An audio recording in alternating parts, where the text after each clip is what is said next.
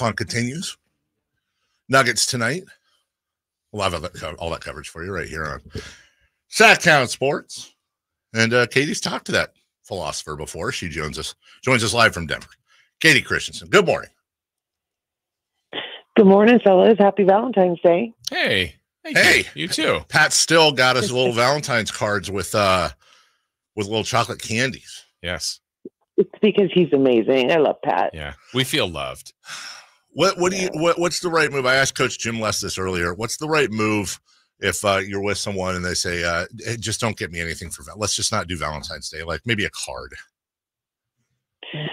Oh, Dave. I actually am one of those people that listen to that kind of stuff because I don't play games. I'm not trying to make it complicated. So I would say don't get them anything. Just don't get them anything. It Yeah. feels like a trap. It's not. I can't. I mean, I'm with Katie on this one because I know that's like when someone says that, like I know my wife. She means it. Isn't it better though to be told that and then you're like, oh, here you can surprise if you want. But then like the worst is like they say that and then they're like, oh, I got you. What if they didn't get you anything and then you feel bad? Like but I'm saying which is worse, that situation, which I agree is not great. Or they broke down and got you a little something and you were like, oh, you said don't get you anything. And then you don't. I feel like that one's worse. I know. Exactly. I'm better at basketball than I am at this. Well, never mind. Katie, last night, you had a chance. Let me start here. I talked to you briefly last night. You were watching the game I know you're working, but as a fan, you're not calling the game. It's a TNT game. Are there things you like, advantages, obviously beyond you're not wearing a headset and calling a game, differences in how you watch the game as opposed to normal in that situation? Well, I watched the game at Marley's Sports Bar downtown last night. It's just right across the street from the arena, and we had seats. We had our normal broadcasting seats that we could have sat in and watched, and I know that Kyle did do that. I had a friend in Phoenix. One of my best friends is there, so I spent it with her. But for me, I don't know, like, if you listen to me call a game, watching a game with me while I'm not working is a completely different experience. There's anxiety. There's a lot of yelling. There's probably frequent. It's like riding in a car with you is what it is. It's like when you're driving. A lot of aggression. I'd say it's a little bit like that. Bad words. Little bit outrageous. Yeah. So what gave you anxiety last night then watching this one? It was a close game the whole way through, and I thought that they played so incredibly well. Obviously down the stretch, that's when things started to get a little bit frustrating. It's crazy because you watch the game as a fan like that, like in the arena, I'm getting the stat sheet. I'm looking at the stats. I'm looking at all the things. And so, after the game, when I saw the stat sheet, I was just flabbergasted. It is so rare that you see a team that, there's the hustle categories is what we call them. The three, it's points in the paint, second chance points, and fast break points. And it is so rare to see a team that absolutely annihilates their opponent in those three categories and loses the game. It's like it's so rare to see that happen. I mean, Kings had 72 points in the paint, 30 more. They had over 20, second chance points. They had over 20, like a 20-point advantage in fast break, points. And you sit there and the only thing you can look at is like, wow, like, the fouling was so just utterly uneven.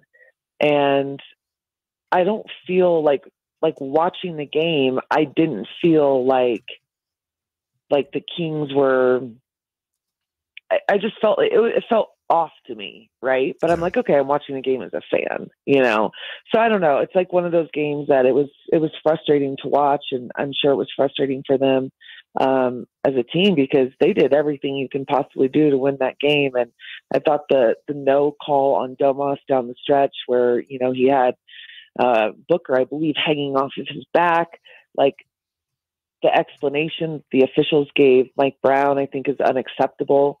And, you know, that's a foul. It's just a foul, period. I'm pretty sure no one's allowed to, you know, put a saddle on you and ride you, even if it doesn't impact the play. You know what I mean? It's just, it was frustrating. And this is just what it's going to be like for this team down the stretch. I mean, the standings in the West are absolutely insane, and their schedule is not easy. So you're going to have to find ways to not lose those games. Kayte Christensen with us. Kayte, we played the Mike Brown clips in the last segment, and he, in a very thoughtful way, he wasn't ranting and raving and pulling laptops out, but he went after him. And I had said to Jason, you know, wasn't that the kindest, like, going after officials? He was like, they're great. They're great guys. They're great human beings. You know, am I wrong in thinking that it seems like Sabonis is starting to get a little bit of the Shaq whistle, in the sense that I feel like the refs feel like if they You're not wrong at all. Thank you. You're not wrong at all, because he doesn't, and it's been that way for a while. He doesn't complain. That's one of the big things. And this is one of the things that really, really frustrates me. I'm so sick and tired of watching players that, you know, moan after every freaking call, and they complain and they yell at the officials. And, you know, we can go down the list of people that do that. I think we all know them without having to name names, right? And they get calls. And then guys like Domas, I mean, he is a literal anomaly in the NBA. There just aren't very many of him. He plays so hard. He does not complain. He just goes about his business, and he gets like very, very little respect in the end. I mean, it's shocking. Yeah, it is bizarre that it continues to happen to him. There's always, I think you guys talk about it in the broadcast, it wouldn't be a game without Sabonis getting a hit to the jaw or to the face or somewhere at some point. You know, and last night, Kayte, watching the game as you did, what was your thought when I thought there was a big impact in the game when Phoenix went small, which happened the last time, but over time, it's like Sacramento kind of figured it out, and that's what led to a comeback there where DeMontis started to dominate in the paint. So they did kind of crack the code a little bit, didn't they? They did from the last time, and that obviously in the fourth quarter of the game, when the Kings were in Phoenix for the last matchup, that's when their, you know, what was a 20-point lead absolutely dissipated as they went small, and the Kings just stagnated. I mean, they didn't move ball on offense. They started trying to play ISO ball, and I thought that last time they did such a better job, you know, and they obviously learned the lesson from the first time that they, you know, well, the last time, I guess you should say, the first time that Phoenix did that to them and kind of showed them that small ball lineup. But, you know, the reality of it is like, we talk about this a lot, and I know that sometimes it's frustrating to hear as fans and stuff like that, and even other members of the media maybe. But I truly believe in it. Like, it's a perfect example of like, you learn from losses, right? So the problem is like you have a problem as a team if you lose to multiple teams in the same way. So the last time Phoenix went small and they lost, they gave up that 20-point lead, and Phoenix comes back and beats them. I haven't seen them struggle the same way with small ball lineup. They haven't. They've actually dominated, and Trey Lyles has actually been a big part of that. And his ability to come in off the bench and stretch the floor and be effective on defense as well. Last night they didn't have Trey, so I thought they did a really great job with what they had, and that sometimes included Domas.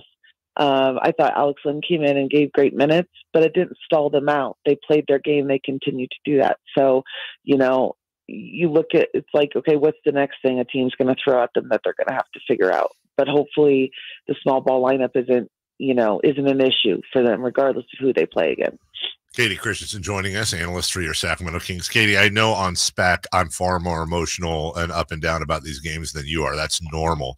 But taking that out of the equation, a lot of folks on social media, even more than normal last night, I was really surprised at how upset they were at how completely beyond just a loss they were really, really angry with this team. Correct me if I'm wrong, but they play like they did. I'm not angry about the loss. I hate losing, but if they played like they did last night for 82 games, they're winning 55 games. I feel like it's the anger is Portland and Charlotte and Detroit and all these stupid losses they had. I can't blame them for last night. Yeah, no, I agree with you. And listen, I do not begrudge fans for being upset after losses. Like, they're entitled to that. There's losses, if I'm being honest, there's losses that I get upset about. And a game like last night isn't really one that I get upset about if I'm kind of being frank with you. They played incredibly well the whole game. I don't feel like they had lapses. I mean, they played as close to a 48-minute game as you can, I believe. There was 3 possessions in the very, very end of the game that it made the difference in the game. And it's like, okay, so you're also playing a team that, went to the Western Conference Finals. What was it, a couple years ago? Have 3 superstar level players on there. And, you got to give them some credit too. Like, they made plays. So are you going to be mad that they were competitive against a team and played them close on the road the entire night and just didn't make the plays down the stretch? Or are you going to be mad about, kind of what happened in Houston, what happened against Charlotte, what happened against Detroit? I mean, there's a handful of those games that you can look at. And I generally, I know it's different, and I seriously, I don't begrudge any fans for being upset. Be upset all you want. Like, you cheer for this team, you buy tickets, you buy merchandise, you come to games, like, you watch them on TV, you dedicate your time to being a fan to this team. You're allowed to be upset all you want. The one thing that's really just, it's like, wow to me right now is like, and I asked De'Aaron, every season takes on its own personality. And, going into last night's game, Kings had a better record than they did by 1 game than they did a year before. But last year they were in 3rd place in the Western Conference at that juncture. And this year they were in 7th place going into that game. After that game, they're in 8th place in the Western Conference. Like, I asked De'Aaron about like the different personality that each season takes on. And, it's crazy. He goes, last year, like, there were teams that had injuries. So I think that impacted it. He goes, the crazy thing is we think we're playing better than we were last year. And they're a better team right now than they were last year at this point. But everybody else is just so damn good. Yeah. And so I think that also impacts the overall feeling by fans, right? Of like, because it's not about just the losses, the wins and the losses. It's about looking at the standings. And then you start to get nervous because I think fans are smart. They understand how incredibly packed and stacked the West is.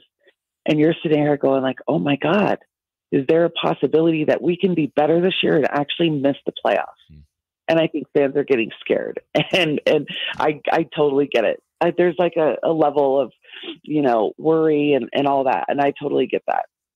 Katie, want to know about something that, like, so maybe not specifically last night, because you said you were watching with a friend at, across the street there, as opposed to where you normally get to sit, at least at home. Some road venues you're down low, but we've seen Mike Brown at times really get after play. Like, he'll call that angry timeout, and the timeout with Kevin Herter. Is that so you weren't there for this specific thing, but when you're down there, what do you kind of hear? What do you learn from when he's kind of calling a player out like that? Accountability. Yeah. And they respect him. And it's a moment, a teaching moment where you can immediately, and last night it was Kevin Herter. Multiple times it's been, we've seen it with Keegan. We've seen it with, pretty much, everyone at some different point. But I like that he does that because it's a moment where you can instantly stop and be like, walk out on the court and show what needed to be done. Show how you're supposed to handle that action. And it's not an embarrassment thing. It's not an anger thing. It's a teaching moment thing. And I think that he's brilliant at that, because we've showed it in the past on broadcast, you know, and I'm trying to remember if it was Keegan or if it was Malik, the one that is like sticking out in my head. It was like the next, like 2 or 3 possessions later, did it right. And Mike Brown was jumping up and down and cheering on the sideline and clapping. It's like he used that timeout in that moment to try and correct something so it doesn't happen 5 or 6 times before they're able to address it in a timeout, if they waited for the, you know, their normal timeout schedule. So I'm all for it. Like, as a player, I responded to coaching well in that way. And I also like seeing, I don't know if you guys notice it, you know, Domas got called for a foul. He goes over to the bench and he's talking to Jordy Fernandez, and they're talking about the action and how they're guarding that high screen action and all the screen action out top. And they're having a conversation because he's trying to understand, how do I fix this? Like, what am I doing wrong? And I love seeing that from these guys. Well, you saw him the other night with Trey Lyles. Remember, he and Lyles got into it for like 20 seconds on a missed assignment, and then they were good. That was, I thought that was more about him not catching the pass in transition. But you're right, 100%. Accountability. Like, the team, they're able to talk to each other. And we saw it a lot last night with Domas.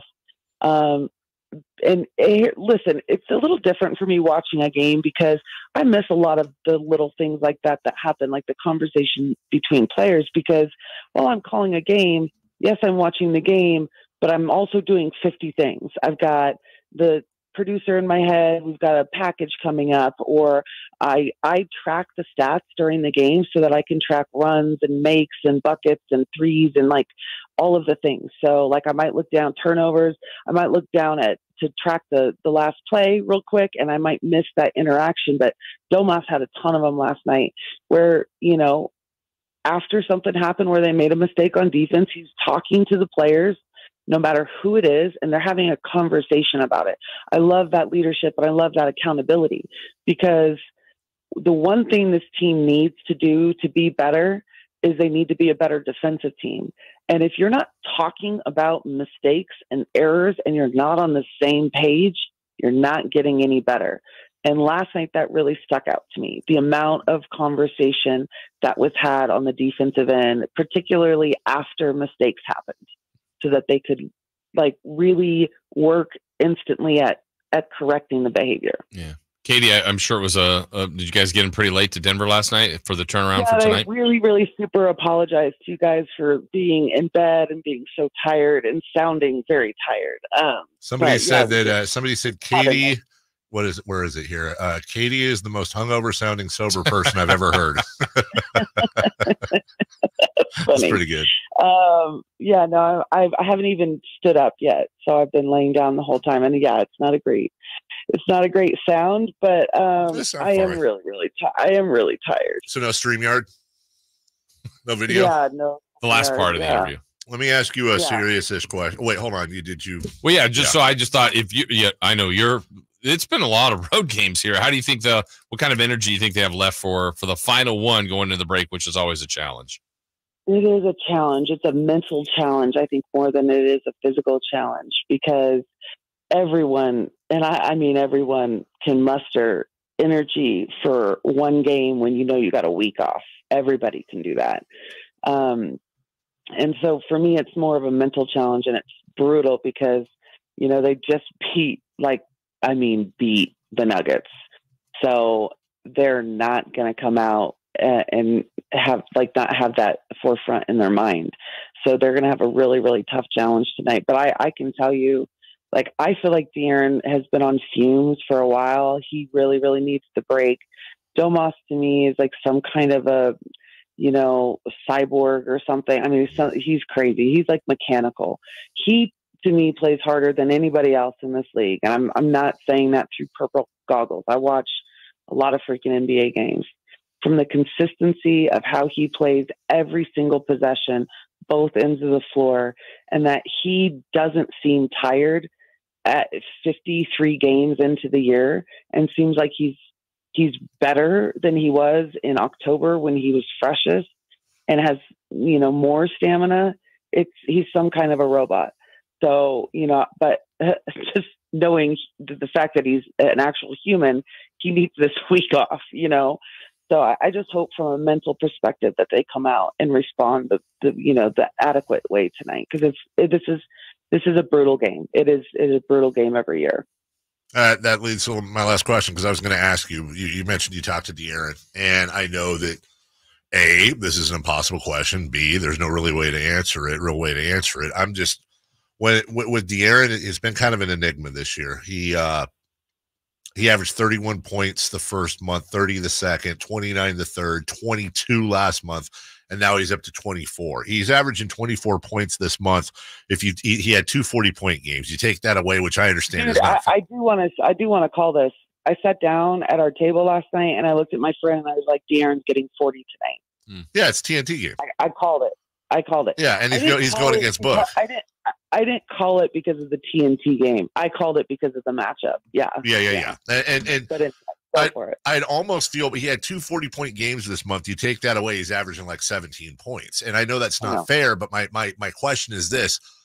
Anyone who's watched him for his entire career, like, I'd almost feel better if he didn't have the 40-point games, if he was consistently down or consistently up. It's been his inconsistency, whether it's at the line, whether it's scoring over the last 2 months. And we went from like, God, is there something personal with him? Is he hurt? Like, I'm not trying to criticize the man, other than there just seems something. You're like, I'm looking for answers. Right. Like, there seems in your mind, is it most likely he's just drained? He's drained. Yeah. He's been drained.